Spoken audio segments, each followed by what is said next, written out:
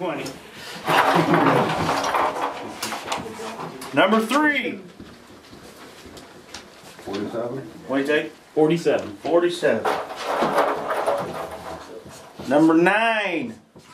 That's Take 28. Good luck. Number 6. 20.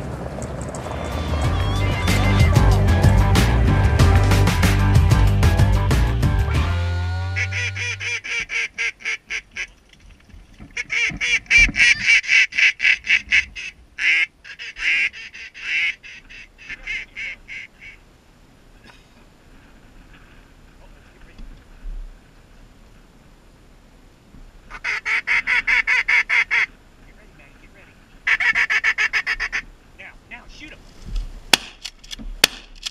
One more. Oh, you only had 2, Ian. No. Get that bird. Good boy. Good boy. Come on, fetch it up. Fetch it up. Don't say that too much. Hunter will be out there swimming. I think.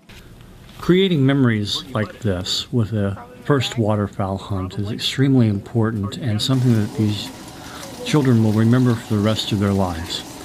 I can remember my first hunts and how important it was to have the mentorship and the camaraderie from my father, my uncles, and many others. So it's very important that we provide this opportunity consciously to our youth so that they can experience that.